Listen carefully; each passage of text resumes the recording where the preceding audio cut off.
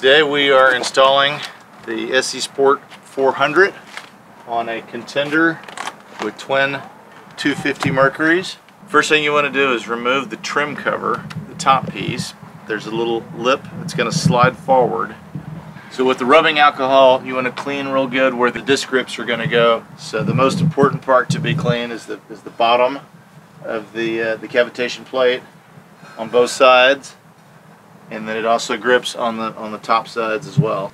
Once you determine the proper position for the disc grips, some of the packages will include a blue sticky. Your package may have a red sticky, and these are going to go right on top of the cavitation plate, right above where the disc grips go, and that's going to stick to the top of the foil.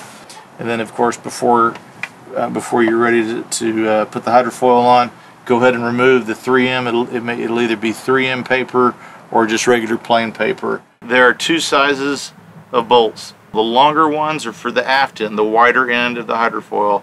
On the aft end, you get to use the long ones, and the short ones are for the forward end.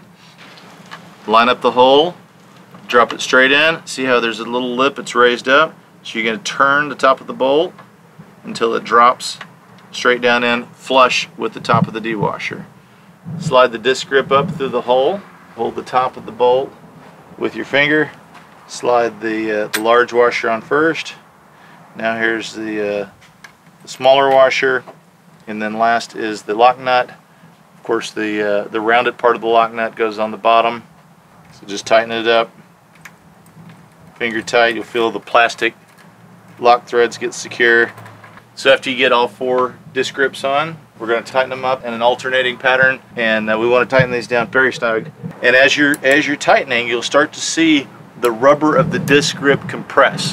That's what you want. You want the rubber to compress and even squeeze out a little bit from the cavitation plate, even up to 1/8 of an inch, because that's what's going to hold it secure.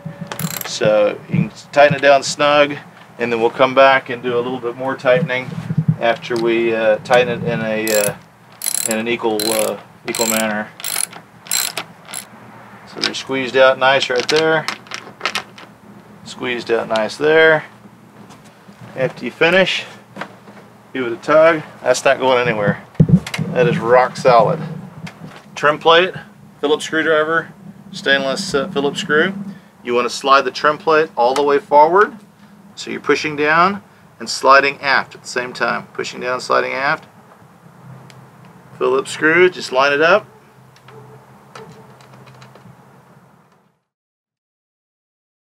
That's it. Very simple. About a 10-minute installation. Rock solid fit.